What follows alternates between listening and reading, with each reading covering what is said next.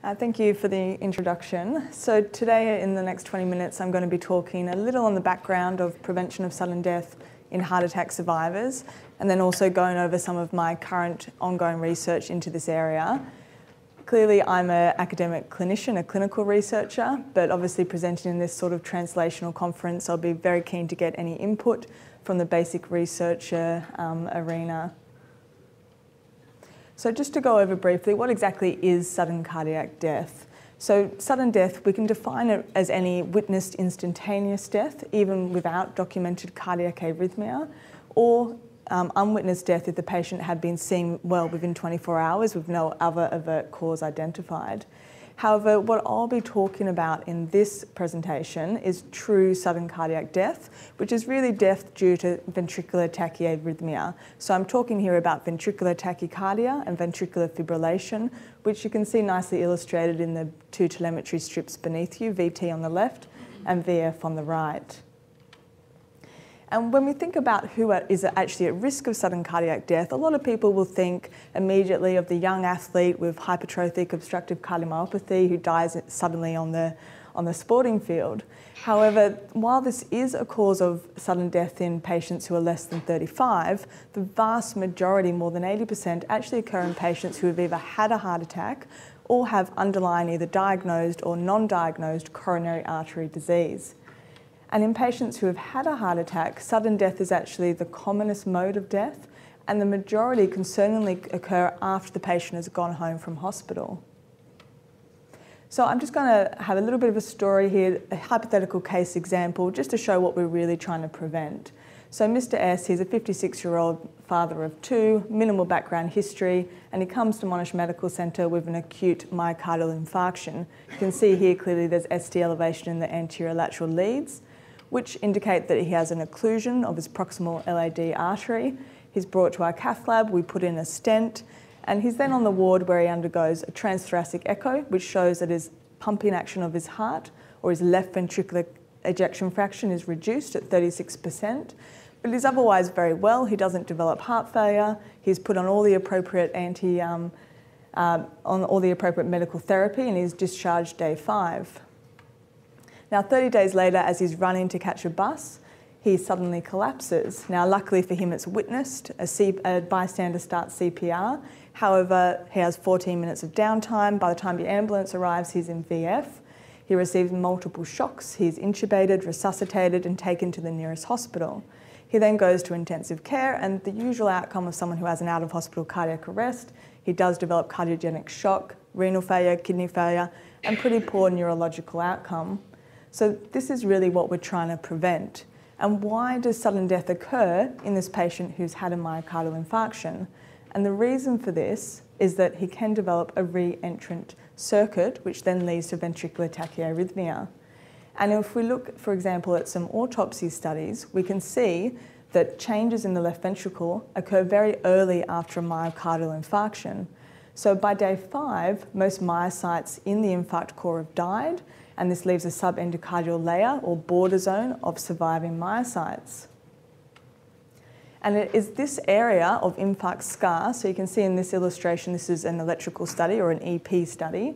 The red zones correlate with infarct scar or dead myocytes, and the yellow zones correlate with the peri-infarct area, which has patchy areas of either necrotic myocytes and also surviving myocytes. And it's these areas that create slowed conduction to the electrical pulse that goes through the left ventricle, and this can then lead to areas of conduction block, and this leads to the formation of re-entrant circuits. And if you combine this with an arrhythmogenic trigger, this patient can develop ventricular tachycardia or fibrillation and then have sudden cardiac death. And some earlier ovine pig models that we performed back when I was at Westmead Hospital, this was published in Circulation, showed that these re-entrant tachycardia circuits actually form very early after a heart attack. So if you induce a heart attack in a pig model, you do an electrophysiological study and you induce one of these life-threatening arrhythmias. You then bring these pigs back and you repeat the electrophysiological study. The same circuits are seen in more than 95% of the case 100 days later. And why is this such an important issue? The reason for this is that sudden death or out-of-hospital cardiac arrest accounts for a huge number of deaths in Australia and worldwide. For example, in Australia, over 20,000 adults per year either die suddenly or have a non-fatal cardiac arrest, and more than 300,000 Americans per year. And even, like the case that I've illustrated, even patients who have a witnessed shockable sudden cardiac arrest, only 30% of those survive, and even less survive with good neurological function. So really the key is prevention in this arena. And we have a very effective primary prevention tool, which is the implantable-cardioverter-defibrillator. So this was introduced into medicine back in the 1980s, and it's an implantable cardioverter-defibrillator with a lead placed into the right ventricle with the ability to deliver a shock if that patient develops a life-threatening tachyarrhythmia. Back in 1996, the MADIT-1 trial was published in the New England Journal of Medicine, small number of patients, and they looked at patients who had had a heart attack, who had reduced cardiac function as defined by a left ventricular ejection fraction less than or equal to 35%, and also a positive electrical study for these inducible arrhythmias. And they found that if you put in a defibrillator, this is primary prevention before patients have suffered a cardiac arrest, they had a huge absolute reduction in mortality of 23%, and you only needed to put in 4 defibrillators to prevent one death. The MADIT-2 trial then came out a little while later, also published in the New England Journal of Medicine, and this time they didn't use an electrophysiological study, they used just an ejection fraction. So they took patients who had had a heart attack, who had severe impairment of their left ventricular ejection fraction, and they randomised them either to receive a defibrillator or standard medical care. Now, once again, they did show a significant mortality benefit by putting in a defibrillator, but now you needed to put in 15 defibrillators to save one life. Now, these 2 major randomised trials, as well as a few others that I don't have time to illustrate today, led to the current primary prevention of sudden death guidelines. And these guidelines, which are utilised around Australia and also internationally, state that if you've had a myocardial infarction, a heart attack, you can receive a defibrillator to prevent sudden death if you are more than 3 months after revascularisation, and keep in mind the majority of our patients who've had a heart attack are now revascularised. If you have a left ventricular ejection fraction less than or equal to 35% with heart failure, or less than or equal to 30% with no heart failure. So this is severe impairment of your heart function after a myocardial infarction. However, there's a few issues with these guidelines. And the first issue is that the risk of sudden death after a heart attack is actually highest in the first few months after an MI. One such study which illustrated this was the Valiant trial. Now, this was a very large randomised trial, more than 14,000 patients, and it was originally designed to look at valsartan, captopril or both in patients who had impaired heart function after a heart attack. And what they found is that the risk of sudden cardiac death or out-of-hospital cardiac arrest with resuscitation was significantly higher in that first 1 month after a heart attack, and then declined exponentially after that to about 6 months, after which it plateaued off. So in the first month after a heart attack, even patients with very impaired LVEF, the risk was about 6 to 7 times higher than if you waited 3 months. So the current guidelines exclude patients who are early after a heart attack, despite the risk of sudden death being highest during this time period. And in reality, in a real-life setting, patients often are deferred even longer because the guidelines state they need to be on optimal medical therapy and they need to have a reassessment of their EF. Now, in terms of the trials that actually show a benefit of defibrillator, they're really incorporating patients who are a long time after their MI. So the trials that I've presented looked at patients who are really about 18 months after a heart attack, and they showed a benefit of a defibrillator. So we really haven't had a positive trial that looked at this early time period. Now, a few trials that I don't have the time to go over in detail have looked at patients early after an MI, but they incorporated a few different risk stratification tests that found patients that probably were at risk of heart failure death rather than arrhythmic death. So the second issue with the current guidelines is that using a cutoff of a heart function or a left ventricular ejection fraction is not sensitive nor specific for detecting patients at high risk of sudden death. And we can see, once again, looking at this large randomised Valiant trial, whilst patients who have that severe impairment of that ejection fraction are at the highest risk proportion-wise of sudden death, an equal and slightly higher, 51% of all sudden deaths actually occur in patients who have a more preserved ejection fraction, purely because the numbers of patients after a heart attack with this more preserved EF is much higher. And so by just targeting ejection fraction patients less than or equal to 30%, we're missing more than half of patients who are going to die of sudden death. The other difficulty with this is that it has poor specificity. So if you put a defibrillator in based purely on an ejection fraction, the minority of patients receive an appropriate shock or a therapy from their defibrillator. And the reason for this is that if you have a low EF, you're both at risk of dying suddenly and also at risk of dying of heart failure complications. So the best risk stratification test would ideally identify patients who are going to live long-term without heart failure, but who are at high risk of dying suddenly. So what are the other tests that we can use? So a lot of my thesis work has been into looking at electrophysiological study. Now, EP study for us non-cardiologists is a study that really looks at the electrical substrate for the re-entrant ventricular tachyarrhythmia that I've showed in some of those initial diagrams. And it has been shown to consistently predict patients who will have a rhythmic death in both observational and also randomised controlled trials. And the way that we do an EP study is that we place an RV catheter or right ventricular catheter into the heart via the femoral vein, and we can then stimulate the heart with extra beats, identified in this diagram here, to try and bring on ventricular tachycardia or ventricular fibrillation. And here this diagram demonstrates a patient that had ventricular tachycardia, shown down in the bottom right of the screen.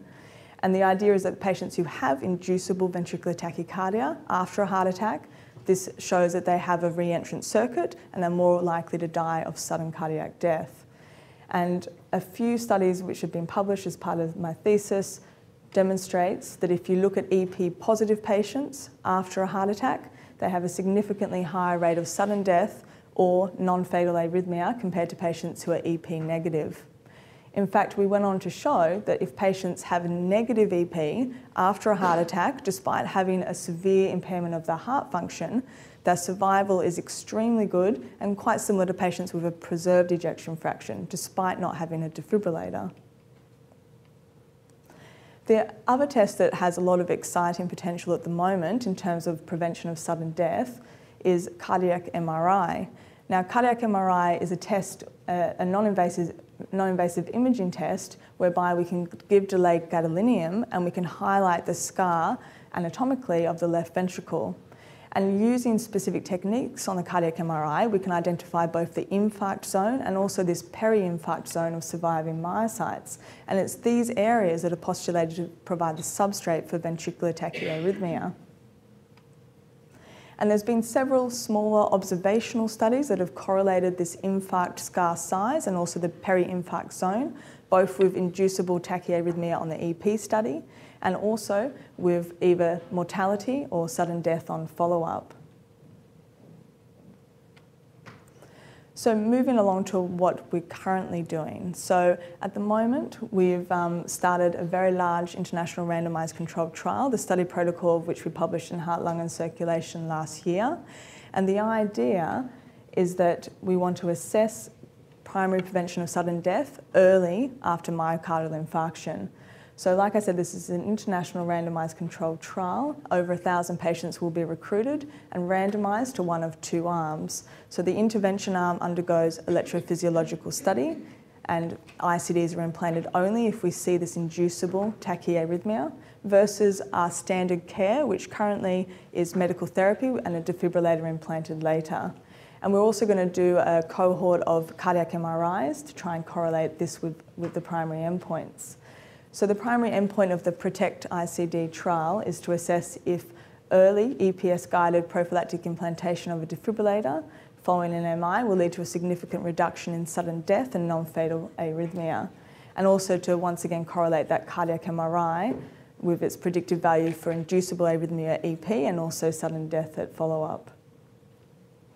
So the trial protocol illustrated here will be recruiting patients who have had either a STEMI or a non-STEMI, so an MI, who've undergone assessment of their ejection fraction within the first few days after the heart attack, and randomising them either to our EP guided arm or to standard care.